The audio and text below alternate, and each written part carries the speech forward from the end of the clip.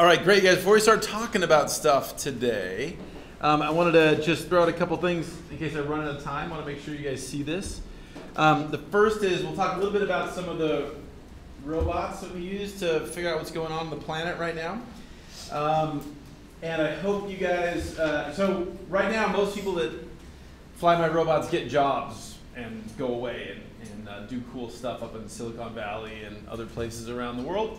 And right now we have a bunch of projects that are just about to start, and most of my expert pilots have left. We have a class right now that teaches you guys introduction called Fundamentals of Remotely Piloted Systems. If anybody's interested, it's a pretty fun class. You can still join if you guys wanted to come this week. You guys are probably busy, but this is the main way that we train people that start getting into our lab that fly things around and swim things around the planet. So if that's of even vague interest, I would encourage you guys to come this Friday. We meet only on Fridays. It's ESRM100.2016.01. And again, no prereqs. You guys are welcome to come. If you guys are interested, please come. And we meet in the second floor of Sierra Hall in our tech lab. So if it's even vaguely interesting, you guys come by, do that. Next week on the 15th, we're having a colleague come from a consortium that we created of all the CSUs for people that do work in the ocean and coastal zone. And we have 18 paid internships this summer across the state of California for folks, a whole range of different types of stuff.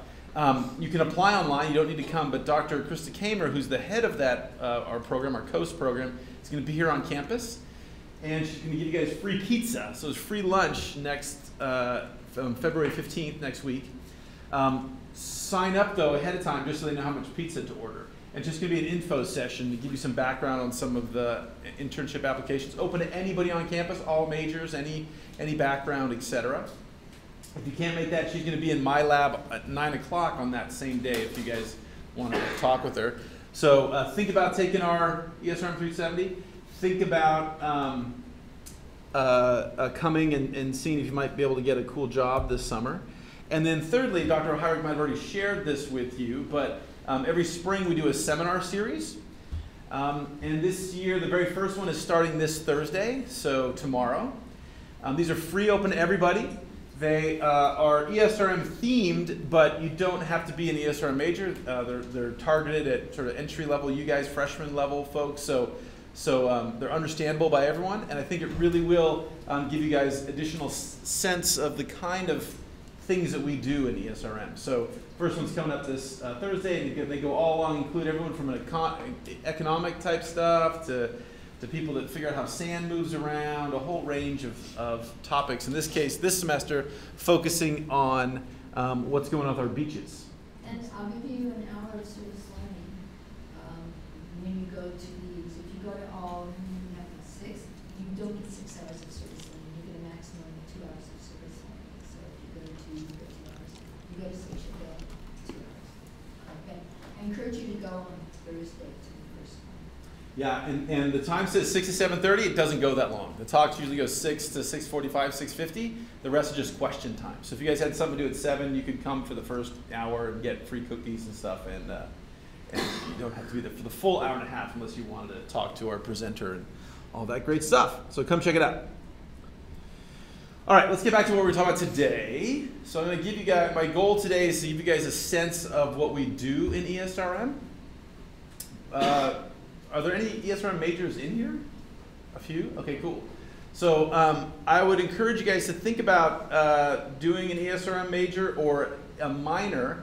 We are the most interdisciplinary group on campus with the exception of liberal studies, which I don't think exactly counts because liberal studies you can pretty much take anything by and large. After them, we're incredibly interdisciplinary. So when I revised the curriculum when I came several years ago, we dropped down to 72% of the classes to get your ESRM degree are outside of ESRM. And so even now, the vast majority, we make sure you guys take economics, biology, chemistry, political science, literature of the environment, all this stuff, because we think this interdisciplinary thinking is absolutely essential to solving a lot of the challenges you guys are learning about this semester. And so because of that, because of the very interdisciplinary nature, it's a really, really, comparatively speaking, easy fit if you guys have another major, either to double major or to minor. Because you can count so many of the classes that you're already taking for your other degree. Most majors aren't like that. Most majors are you take all these classes in this department, and you take all those classes in that department. We're different. So also, I'll be rambling on today. So if I say something that's not clear, interrupt me. If I say something if I slur some word or say something, please by all means stop me and ask me what's going on. The basic thing that I want to convey to you guys is that in some academic disciplines, people draw pretty clear lines between the different types of activities that we as professors, that you guys as students do. We do not in ESRM. It's a very blurry line, and there's a ton of feedback from one component to another component to another component. The typical breakdown, people will talk about research, and historically that's been considered different than what we're doing here in this room, teaching and learning, which is considered different from service when we give back to our community, either our academic community or the wider community outside the university. We don't see that at all. And we really see this as a big flowing river that sloshes here and sloshes there. So to illustrate that, a couple examples to start us off is, first and foremost, we really do in ESRM believe in all these university pillars you guys have heard about. Service learning, multicultural, international, all that stuff. We actually really believe in that. And so a few examples of that. So all the dark red are places where I currently right now have active research. Almost everywhere involves our undergrads. The only place is Eastern Turkey because things blow up and the provost doesn't like me to take students to tag bears and stuff. But other than that, all the solid red are some of our active projects. Talk about some of those in a few minutes. But then also we have some projects like our seafood supply studies. We're in the middle of writing a paper on the totality of oil spills across the planet, et cetera, that really aren't any place-based. They're really about applied to the whole planet. And then as examples, the sort of darker colors like Antarctic Peninsula and stuff are places where I used to work. I don't actively work there now. This is just me.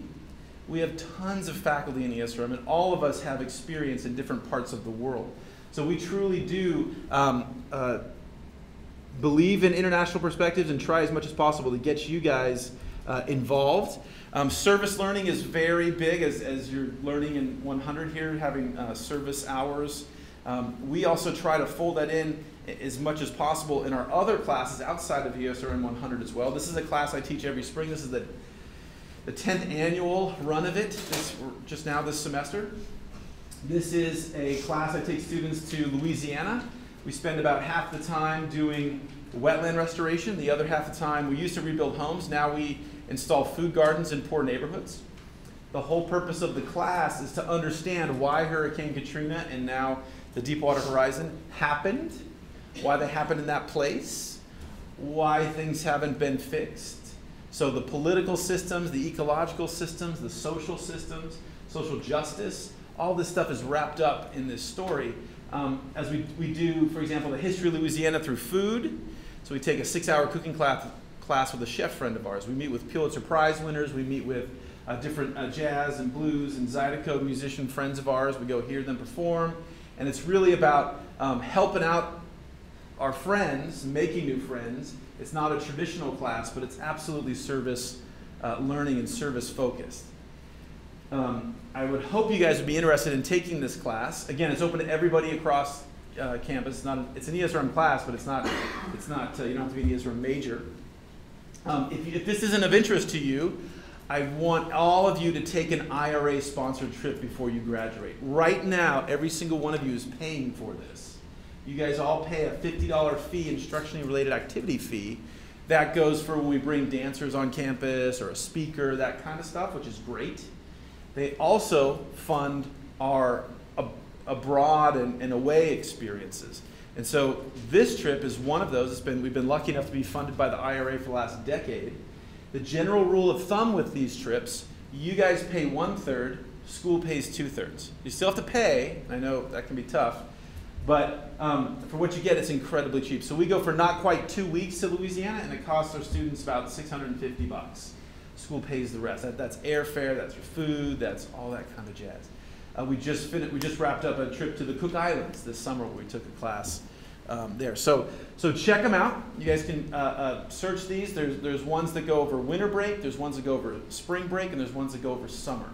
And whatever your interest is, even if it's not ESRM, there's something for you guys. There's an English class or an art class or whatever. So please do take advantage of that and don't not consider applying for an IRA trip. Other example of how our service and research and everything flubs together. This is a project that we started. The ESRM faculty began working on beaches a few years ago.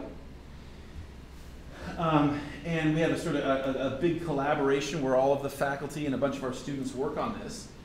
We started getting interested in a new aspect of looking at the health of beaches, which was, hey, are we seeing little teeny tiny pieces of plastic? And long story short, one of our students said, hey, we started finding a bunch of little teeny plastic in and around. Is Dorothy, are they coming to talk? Oh, she's here to talk to you guys. Ah, you know the story. I can skip it. Perfect. So this was a research project that now became a student research project that now is, we just had some Congress people tour our lab last week. These guys have gone and presented their work to industry, Patagonia and clothing manufacturers. And now we're actually spinning up a new class just called The Beach so that we can talk about these issues. So this notion of service and research and teaching, it all flubs together. I think this is a great example. The other thing to say is that we really try to be cutting edge isn't right. We bleed a lot because we try a lot of new things. Not because we want the newest of the new, but because we're always trying to get new perspectives on environmental challenges. And we think that a lot of the new technologies that are rolling down and new approaches to thinking about these problems can be really helpful. And so one quick example of that is this is a consortium we're in the middle of spinning up. It's called Corsairs. And this is a public-private partnership with CSUCI and industry and the government and whoever else wants to partner. Centered around our increasing use of robotics to monitor and assess the condition of our coastal environments. So this picture is taken on a dock outside our hotel in the Cook Islands by my students a few months ago in our first ever class to the Cook Islands. And so what you're seeing there is a fixed wing aircraft that our students built. That the same exact thing that the government owns costs $200,000. We built that for $1,500, right? And it works just about as good. On the upper left is a little robot that swims underwater. That again, it's just cost after we're done with it maybe a couple $1,000. On the right is a commercial grade a drone, a commercial grade unmanned aerial vehicle. All these things we use to map, in this case, map the coral reefs and map the islands of this particular location in the South Pacific. And to create maps and help the government understand how water is coming off the hillsides and pollution issues and the health of the reef. So that kind of stuff is going on.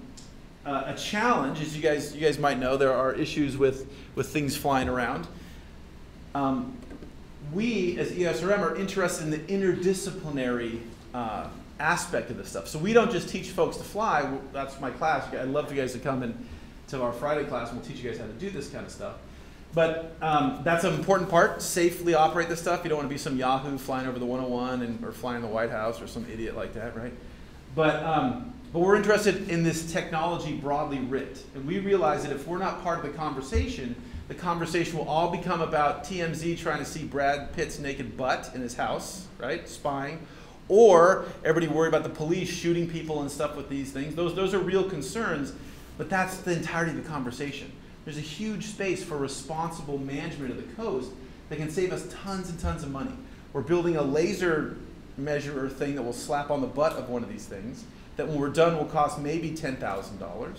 Dr. O'Hyrick's recent NSF grant to map a small watershed once, hiring the traditional method of using an airplane with one of these laser things, that was like $30,000 for one flight. Took like, what, 6 months to get the data back? Oh, yeah. Yeah, right? This technique will allow us to go out there and do it repeatedly all day long. We don't have to wait for the fog to clear. We don't have to wait for some pilot to fly in from another state to do whatever. We'll have control, massively reducing the cost and therefore radically increasing the utility for us and for managers to do a better job managing fires and erosion and all that kind of stuff. So we're interested in that for all these reasons, but it's clear that worry about police stuff or privacy, whatever, is dominating the conversation. And so, for example, we do public opinion polling. This is from my coastal and marine class.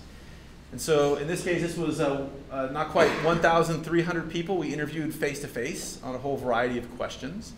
And the question was, hey, what do you think about little small robots flying in the air? Is that good, bad? You freaked out? What's the deal? And so if you add up all the negative views and add up all the positive views, right here, you see that the negative views outweigh the positive about 2 to 1. So people do have a view. They're more likely to have a negative view of this technology. But, period, new paragraph, if you look at all the folks that are neutral or undecided, that's 2/3 of the population. So we find this a lot with a lot of our ESRM issues, a lot of these sort of politically divisive things. If you read the newspaper stories, you think, I hate it, I love it, right? And it sounds like that's what the debate is. In reality, it's usually much more complicated than that. So what this is telling us is if we can do a good job in the next few years of showing the power of this technology and being responsible users of this, not looking at naked people on the beach and that kind of stuff, right? We can actually have support for this, and we don't have to worry about constantly getting permission for all these issues, right? So that's the kind of stuff that we bring as ESRM that most folks don't. I just came back from an educator conference this last weekend with folks from all around the country, and as far as I can tell, we're the only university thinking about this kind of stuff. A lot of people are interested, but they're interested in flying the thing around. They're not really interested in the whole context of the technology, as we are. We also confront issues directly. When we first started getting our drones, how do I say this without swearing? Certain risk management folks thought that's dangerous, so we shouldn't do it. So we had to create our own policy that said if we accidentally fly over somebody that's naked, or we fly over some private property we're not supposed to be, we'll delete that data immediately, and all these other things, safe flying and all this and that. So we created this. It took about 2 years. I thought we were the country bumpkins, that everybody else in the world is using this, and we're just sort of out here in the backwater somewhere. Turns out no one else was really thinking about this. So now our policy that we developed here is being emulated at all these other schools around the western US.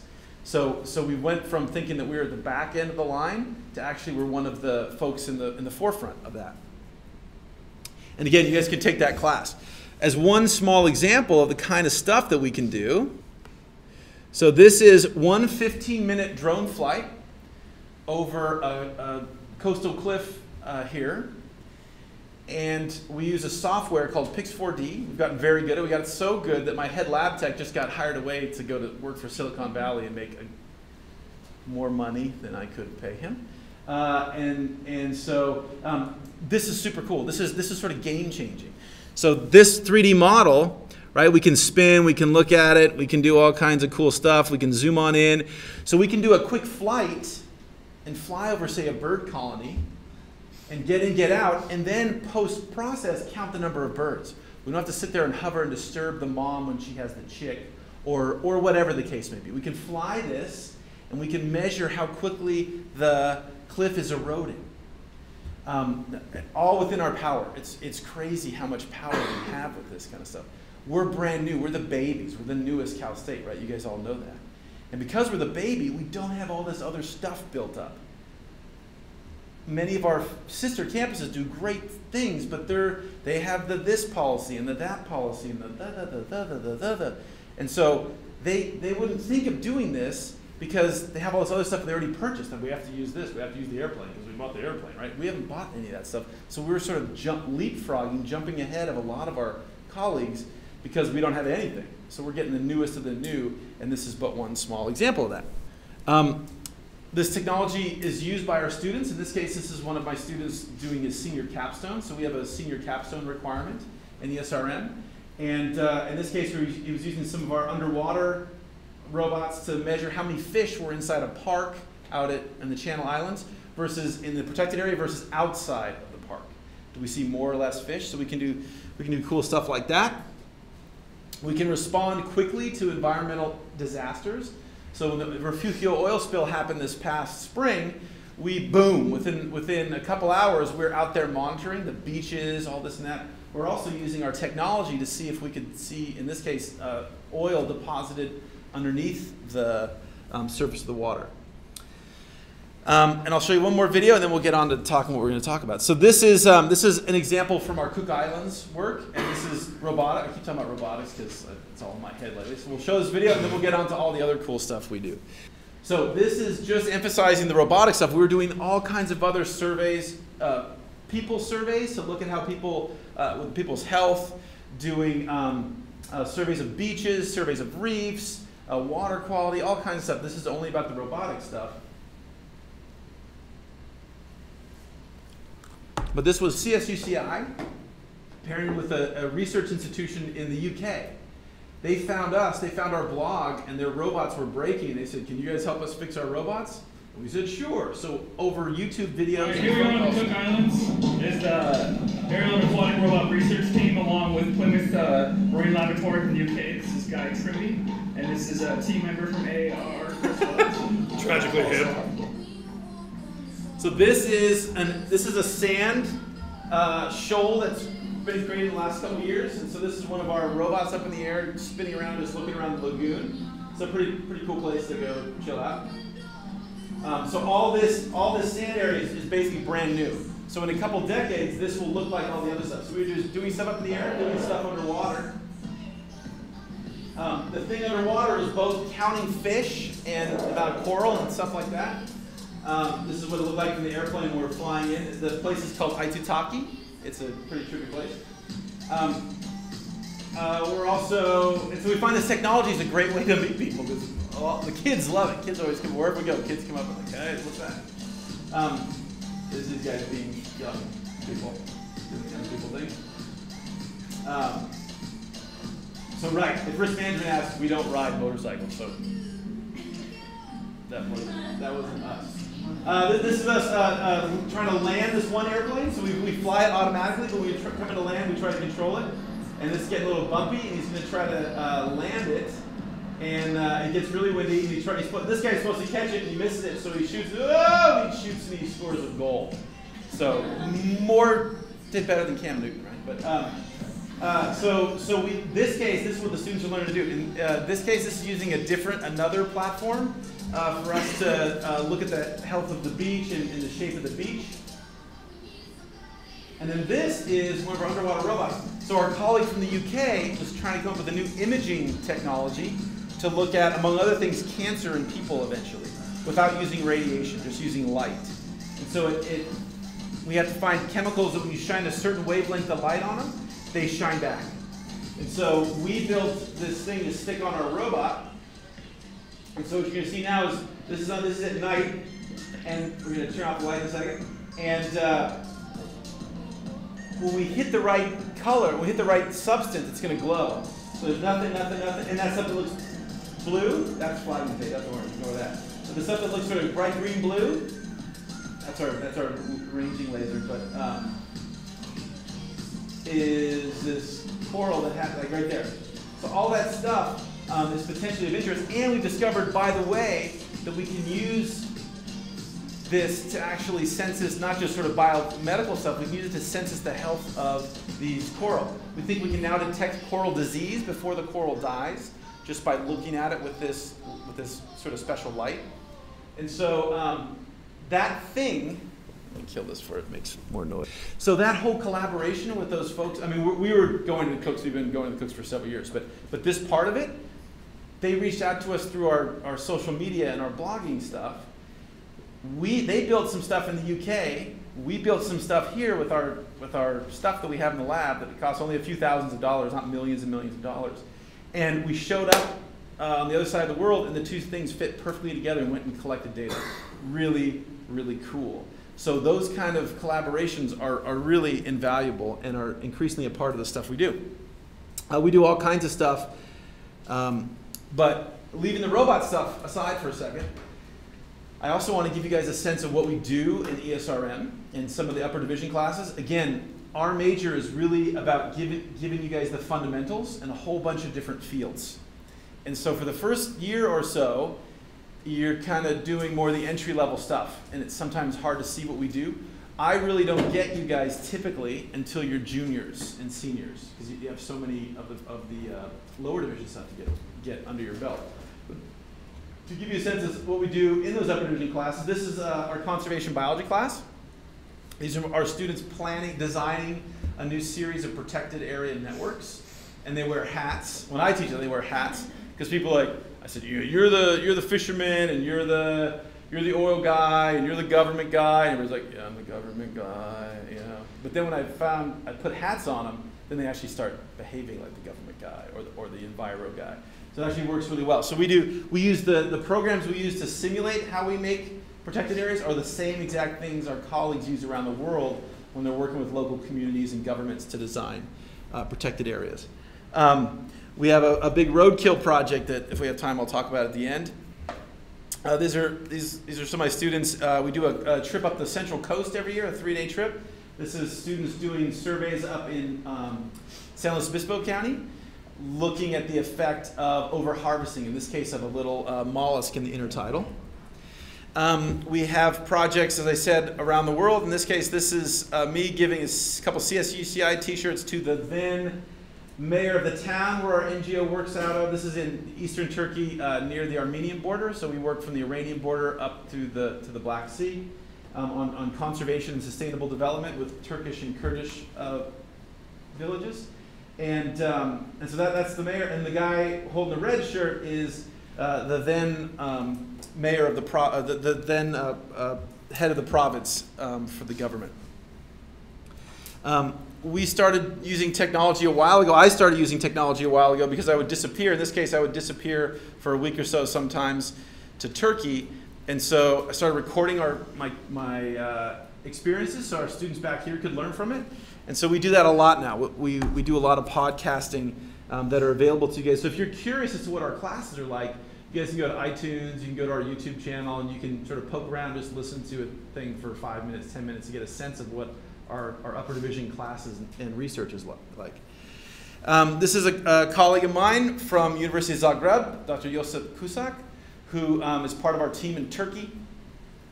He heads up our carnivore project. And in this case, so there we tag bears and wolves to look at how they move. So we're not allowed to have guns in Turkey. There's a whole lot of things that happen in Turkey. So that's not a gun. That's a medical delivery device. So so a female has just been trapped by a leg hold trap that doesn't have any spikes. It just has rubber, so it holds her leg. And we do it in a way that she doesn't get hurt. But she's stuck. She's wrapped around a tree. So he's just darted her. You see that little pink thing in her rump. That's a dart, so she's about to go to sleep. So we'll put a GPS collar on her, take a little bit of blood, check her health, and then give her a shot that'll wake her up and let her go. And then we can follow her movements around. And that helps us to determine what the adult ranges are, how much food they need to survive, and where we might expect to be human-wildlife conflicts, and how we might better manage those. So we do that kind of stuff. And I had him to campus, I remember now, 3 years ago, and he gave a couple lectures. Those, again, are all recorded, and you guys could listen to those if you're so interested. We do a lot of service, not just in New Orleans and places like that, in the Cook Islands. In this case, this is a long-term project we do in my coastal marine management class. This is one of our students who's now and now works for U.S. Fish and Wildlife Service in San Diego. And she's doing surveys to look at how sustainable our seafood supply is. In my lab in particular, I try to get you guys as involved as you want to be in stuff. So this is Jared. So this guy now works for, is one of our graduates. He now works for the U.S. Army Corps of Engineers. When he came, he was a very nice guy. He's very quiet. Jerry's very nice. He's very respectful. And I am very obnoxious and loud. And so he started coming and volunteering in our lab, and he said, oh yeah, so can I do something? Yeah, come on, go over here. Okay, thanks. And he started out helping out, just volunteering, which is cool. And then as he got a little more experience, a little more work, and then a little more work, and then a little more work, and then, hey, why don't you help us with the analysis now? Why don't you help us out with that? Okay, that's cool, got that. Hey, why don't you help us make some graphs now? Hey, why don't you help us make some posters? So in this case, he's presenting a poster from our lab, one of our research efforts, at the CSU Chancellor's office in Long Beach, and then in walks the governor. And so he ended up explaining work to presidents of the CSU, to the governor of the state of California, all that great stuff. And he just came so far. And now he's a really polished public speaker. He's still a little more quiet than I am because he's more mature than I am. But we really tried to give you guys those types of experiences in ESRM. And of course you can get those in other programs and that, but I think we do a particularly good job of that kind of stuff here. So I think it's a good time. We do a lot of stuff with the state of California. We don't just, many of our classes, if not all our upper division classes, have field components, if not have a large fraction of the time outside the classroom. So that's both in the field, but it's also in relevant industries. In this case, this is the largest seafood importer on the West Coast, Santa Monica Seafoods in the greater Los Angeles area. They serve everywhere from Vegas up to Central California. And so these are our students touring their facility. We already mentioned about Louisiana and our work there. Again, increasingly we do stuff with technology, but not only technology. We have all kinds of projects. This is our students getting a tour from the Monterey Bay Aquarium Research Institute up in Monterey. In my lab, sometimes certain things like the robot things or the oil spill things, I think, get in the news, so people think that's all we do. We do a ton of stuff. A lot of basic ecology, basic environmental science stuff. And in this case, this is our work at Ormond Beach. There's a bunch of students doing field work. So we do a lot of field work, although we do it year-round. Most of our field work tends to be concentrated in spring and summer. So in this case, we're catching insects and seeing how many insects are in these areas. And then we have a lot of lab time, so processing time. And so what that means is, I know a lot of you guys have jobs and have other commitments and stuff. Once you get trained up and know how to do stuff, the first couple weeks we want you to be working in groups and learn how to do stuff. But once you get going, if you want to help out, you can sort of set your own hours, right? Because it's not as if we're doing a chemical reaction that has to start at 8 a.m. and then 10 a.m. you have to do this. And it's a lot more potentially distributed time, so you can fit it around your schedule. So I think a lot of our research fits in well with your guys' time commitments that you already have. We do a lot of work with different state agencies, and we get awards and stuff. We also involve our students in as many true experiences that will be like what they will experience when they graduate as possible. So in this case, when you guys park out in the big parking lot, it's not new to you guys, it's new to us old people, and then walk across the little bridge or drive across the bridge, that little across thing, the restoration that was there was planned out by one of my restoration ecology classes.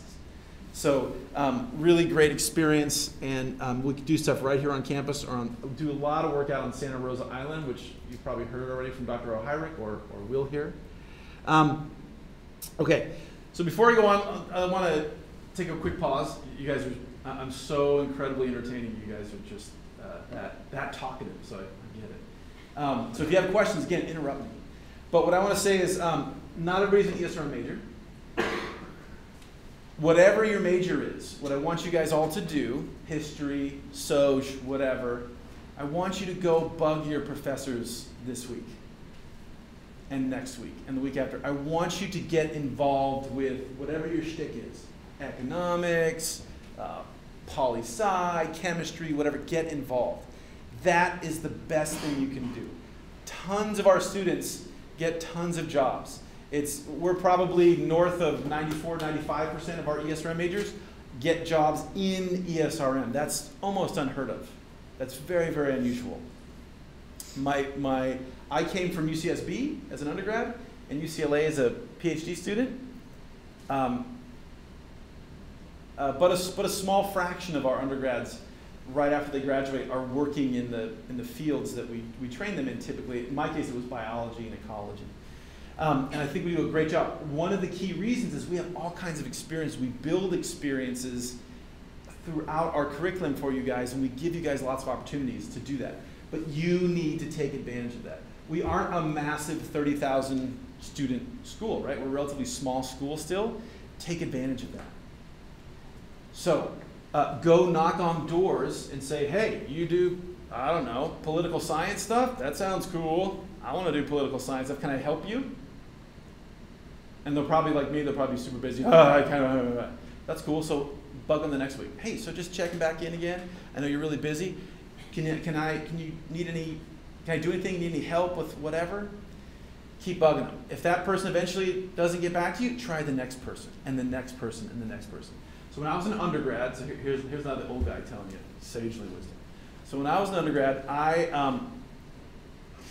I didn't want to be a scientist. I thought scientists were mostly a-holes. I thought they were dispassionate people. And I wanted to be a journalist, investigative journalist. So I've taken some classes and this and that, and I found a cool major. And then my mentors dared me to take this genetics class. And especially when I was younger, the way people would get me to do stuff, oh, that's okay, if that's too hard, you don't have to do it. I can do that, I'm not afraid. And so they would trick me into taking things. So they said, take this class. So I took this class with a bunch of pre-meds. It was supposed to be a very hard class. And I actually did really, really, really well. I was like, well, I actually kind of like that. That's pretty cool. So I took another class, and I said, oh, this is something I want to get interested in. But I didn't discover that until I was a sophomore. So I was bummed out because I thought all my other, marine bio type friends, they all started, way before me, and they're all up on it. So I started knocking on professors' doors. Again, this was at UC Santa Barbara. 40-something doors I knocked on. No, thanks. No. It's like, oh man, I'll do the horrible stuff. I'll wash the skanky little glass vial thing. No paint jobs, thank you.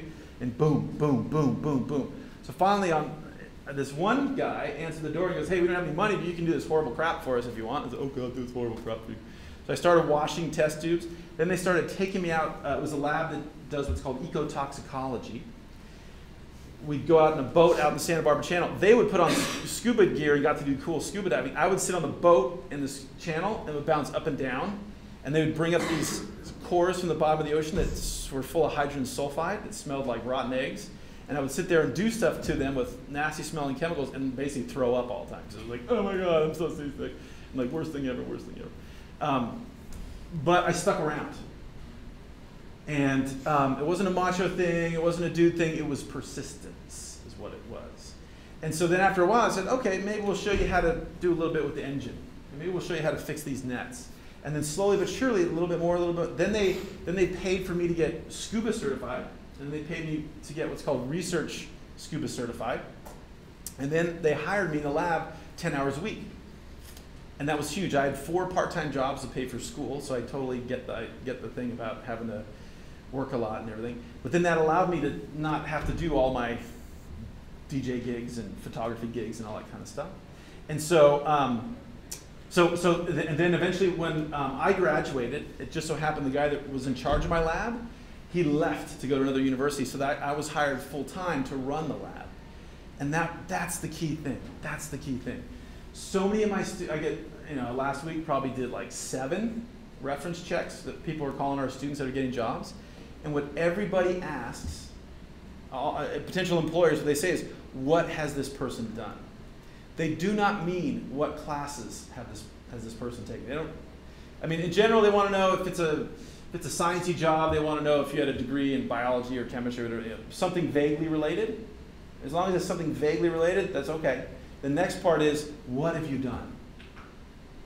So they want to know, oh, well, I went on this research project with Dr. O'Hyrick and did this, and I went on to this thing over here, and I went to this thing. And almost every single time, people are shocked at how much experience our undergrads have. They think they're graduate students. And I don't say that to mean that you guys have to do all this insane research, but the opportunities are there if you guys want to take advantage of them. So the last old bald dude story I'll tell you guys is the story I tell everybody is, so because I eventually double majored and my majors didn't really have anything, there was one class they shared in common, so it wasn't it wasn't the most efficient way to go. It wasn't like ESRM or anything. All my friends were graduating in 4 years, and it took me 4 years and a quarter to graduate. We were on the quarter system. And so we're coming near the end of the 4 years, and we lived in this total skanky dive house in Isla Vista. And we had a barbecue, we had a fire pit in back, and I was coming back, it was a Thursday afternoon, and my roommates were all sitting around drinking beers, because what else can you do Thursday afternoon?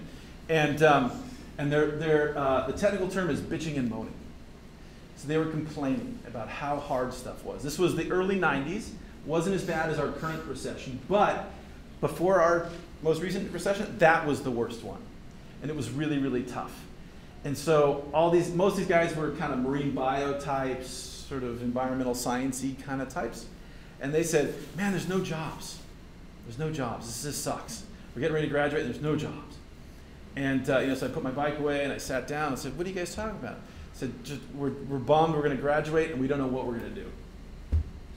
And I said, what are you talking about? I said, what? Wow, we're looking around, we can't find any jobs. I said, what are you talking about, man? I got an offer to go to Antarctica, got an offer to go to Hawaii, and they said, oh, dude, that's you. They said, that's just you, man. You're like super lucky. And like you get all the cool stuff, right? And there's always luck involved with this jazz, right?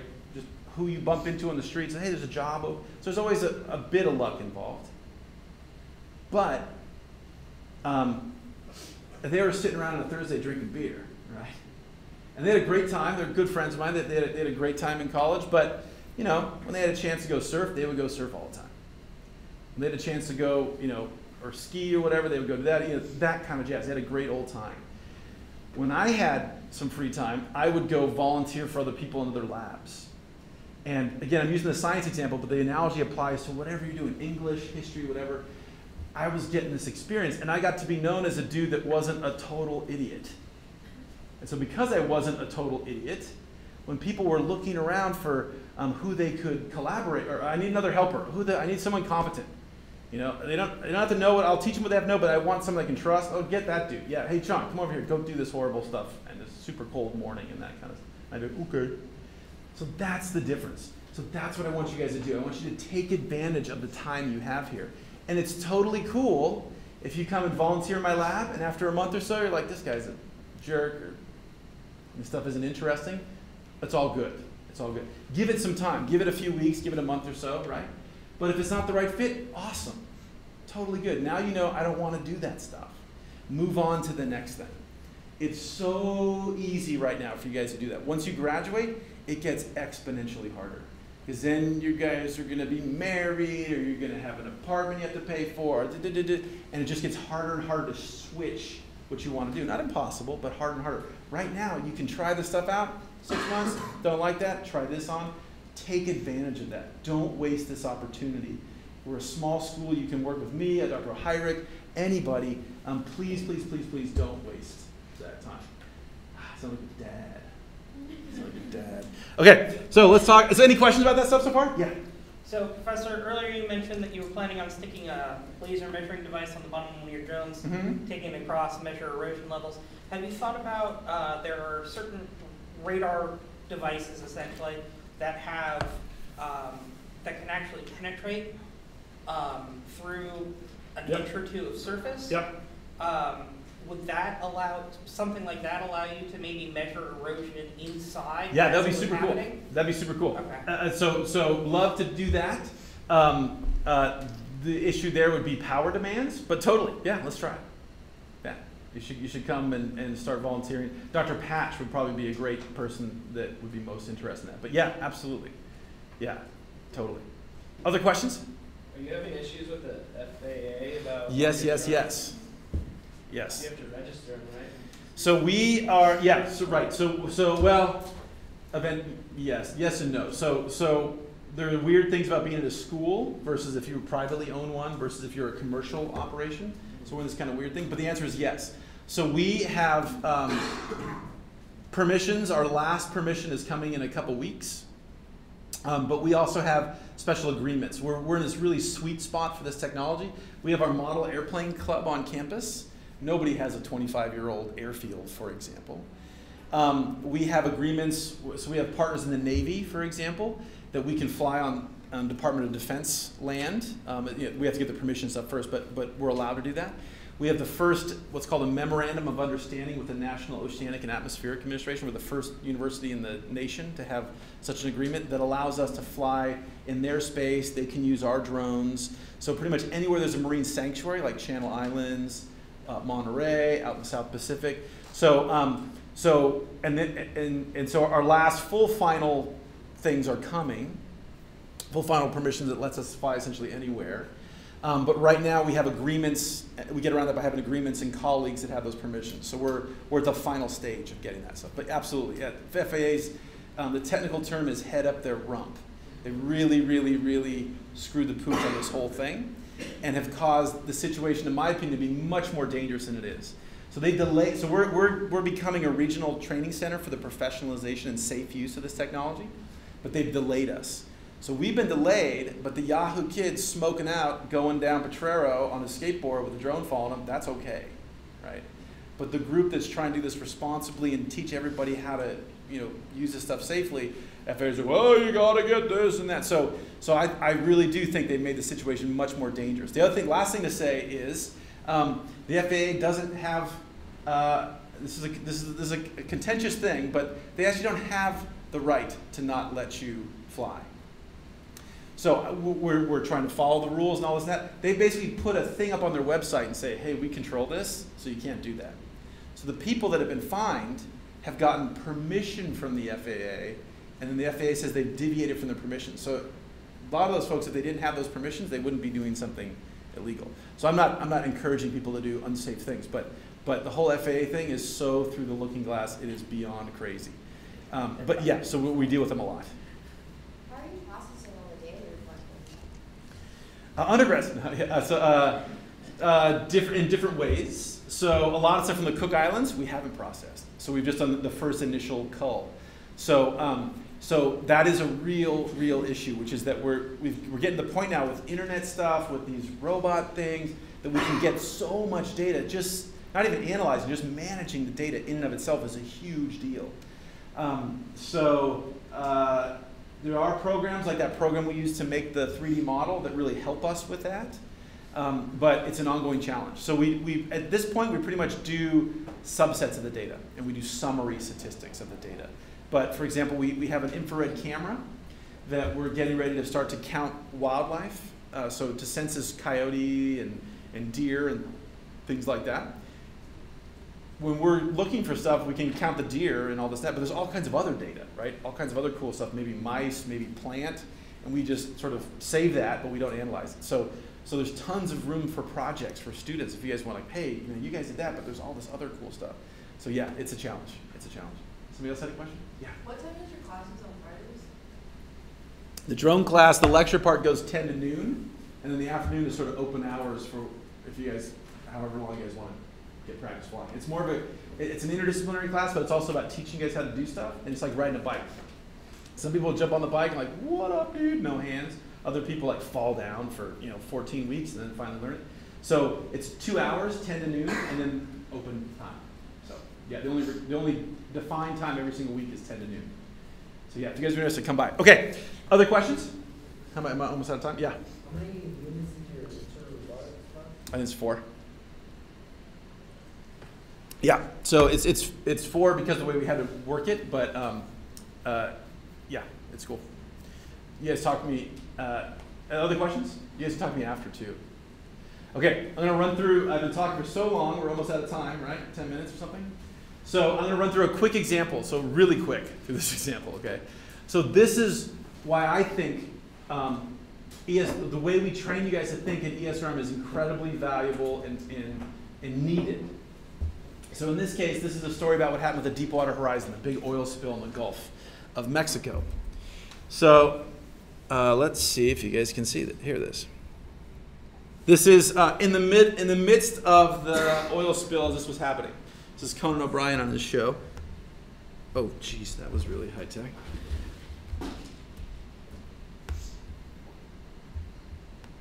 At BP have filed permits to once again drill for oil in the Gulf of Mexico.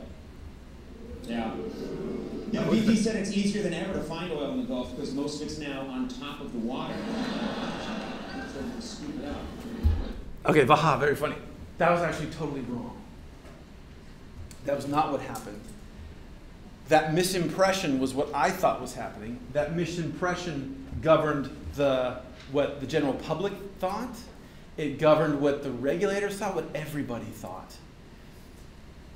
What actually happened was most of the oil was down in the water column. So once this oil started flowing out, this is a 1.5 kilometers down until you get to the bottom of the ocean, and then we drilled a couple miles down. This is literally going to the moon, not even going to the moon, it's going to Mars technology. Amazing technical ability to do this drilling and get all this kind of stuff. Once that oil was, once the pipe essentially broke, we were screwed. We had no great solution. And so what we saw is a series of trade-offs. The best thing to do is at the top of my list. Just cap that sucker, stop the oil flowing. If we couldn't do that, then the next best thing is the next thing down, capture the oil. If we couldn't capture the oil, the next best thing to do is to turn it into something less bad, to transform it into something else. And then the last option would be just to give up, which nobody wanted to do. As we go down the list, the trade-offs get more and more problematic, and there's more and more bad things that happen. When the oil spill happened, we threw everything out up against the wall and tried to do whatever we could to stop it. Don't have time for this. We're almost up, so I'll just skip ahead a little bit. So the first signal that something really, really weird was going on was this. This is so I chaired a national working group looking at what was going on with the oil spill. And this is one of my partners, Samantha Joy from the University of Georgia. She goes down with ships and robots and takes plugs at the bottom of the ocean and gets sediment. And she looks at the critters that are in there. Every single core at the bottom of the ocean, she always found something macroscopic, something alive you could see with your eye. Maybe a snail, maybe a worm, something. And so when you get on the left image over there is a piece of the bottom of the ocean from a site far away, which is like all the other sites, basically, on the bottom of the Gulf of Mexico, off of Louisiana. The one in the middle, there's starting to be some gunk. Can you guys see that? There's like some sort of like oily snot kind of thing. It's a technical term. Up on top there. And then we start to get closer to the break. We start to see inches thick of this oily gunk, flocculent oily stuff. In this heavily oiled thing, there is, there's bacteria, there's always microbial stuff, but there is nothing macroscopic alive in there. All the worms are dead, everything's dead. Nobody had ever seen that. And that was the first real clue that something really weird was going on. So this was the problem. We were using an incorrect mental model. We were not taking a first principles approach. We were not taking an interdisciplinary approach to thinking about the problem. So this is the model that I had in my mind, that everybody that studied oil spills had in their mind. We were used to shallow water oil spills. A tanker cracks open, a pipeline breaks, and it's either at the surface or very close to the surface, and that's what happens. There's a little bit of oil kind of goes on the bottom maybe, but most of it floats up. The stuff that's light turns into gases and basically floats away in the air. The rest of the oil clumps on the surface, and then when the wind blows towards the land, it goes on and it fouls the beaches and the wetlands. And I do a lot of work in wetlands. So people like me were the problem. I was the problem. I was saying, do wetlands, say do wetlands. And so everybody's worried about the wetlands, right? And so what we did in this spill is we took this existing model and we just shifted it. Said, hey, the same stuff's going to happen when it's down, way, way, way deeper in the bottom of the ocean. That's not what actually happened. This is what actually happened. We created a plume. So this was an oil spill. This was mostly a methane spill. You can't see methane, so people don't think about that. But the vast amount of the hydrocarbons that were released were methane gas, natural gas. And so what we found happening, the other thing we get all these politicians, super smart people, and they would say stuff like, we're not stupid. We know what happens when you mix oil and water. Water floats. Actually, it doesn't. So if we had time, I'd show you this other video. At this depth and this pressure, oil is negative. Oil does not float. The only reason oil shot off or came off the bottom of the ocean was because it was coming out of a fire hose. And it was squirting up. And so the turbulence and the warmth and the squishing and that pushed it up. Once we got to the bottom of the well break was at about 1,500 meters. Once it got to between 1,400 meters and 1,200 meters, it was still really deep, the oil and the methane sort of separated. And we had this dispersed flocculent crud. and it formed this layer of this crud. The other problem is a lot of these politicians don't believe in evolution. So that's awesome. So we actually had 7 different distinct waves of different types of microbial life happen over the 84 days of this spill. So you can think of it as at least 7 different species came and went. These things were called methanogens. These things eat methane. Normally they're super crazy good. They're good scavengers because there isn't a lot of, if we poured some methane right here, it would go away super quick. So normally in the natural environment, methanogens are really great. They're scavenging. You look at, oh my God, you'll eat that. Here there was so much methane that went in the northern Gulf of Mexico. This was something like, we calculated, 10% of the global, of the annual net primary productivity, which doesn't sound like a lot. It's a crap load of carbon. So all of a sudden, it went from being a guy's, oh my God, I'm totally starving, let me find something to eat, to your crazy uncle sitting on his couch, smoking out, eating Doritos, and having bags and bags of Doritos. After a while, you start going to Doritos, and the Doritos are going on his face, go on his belly, go on the ground. He doesn't care. He's got tons of bags of Doritos. And he's like, Doritos, Doritos, Doritos. And he's becoming lazy. So every generation, they became less selective methanogen eaters. So by the time we get ready to cap this sucker, right, 84 days, it's like your uncle. He's like, I love Doritos. And then, all of a sudden, overnight, we take away the Doritos. We cap the well. Now all these microbes like, where's the Doritos? Where's the Doritos? And they start freaking out, right? Having withdrawals. And so when microbes do that, they freak out. And one of the things they do is they release some of the material that's inside their cells, and they create this sort of mucilage type stuff. So that jazz is now mixing with all this dispersed oil. That oil is starting to clump, clump, clump, clump, clump. And all of a sudden you get oil. Now, remember I told you it's denser than water at that depth. And then it sticks together, gets a little denser, and it sinks. So we saw this huge impact at the bottom of the ocean and in the mid-water column. The president does not go into the ocean. CNN does not go into the bottom of the ocean. So this is not what people saw. Instead, people said, oh, we're so smart. We totally squirted all this detergent in the ocean, and oh, we're so smart. We saved the wetlands. It completely missed the story as to what was going on. So I'll say this and I'll end and I'll let you guys go. So this is what actually happened. So this is a couple areas. Littoral fringe is the area along the coast. The benthos is the bottom of the ocean. The blue is water column. So there's just a couple, this is different places. So less than 50 centimeters at the very skin of the ocean. As you go down deeper and deeper, same thing. So I'm going to show you guys what's called a radar diagram. It's a chart, but it only has one axis. The only measurement is away from the center. So that's that. It's also called a spider diagram. So this is, knowing what we know, this is what we all thought was going to happen. So here, this represents the farther away from the center, the more things are hurt by this oil spill. The more whales, the more clams, whatever, right? And so, is that me? Oh, my timer's done. I should have shut up for you guys, I guess. So, this is what we thought was going on. This is what actually happened, now we believe. So yes, there was some impact on some of the wetlands a little bit and this and that, but really the big story was down in the middle of the water column and down deep. This is what your government did. So same figure, now I'm just going to shift the axes a little so I can show something. So same exact data, just a little bit different.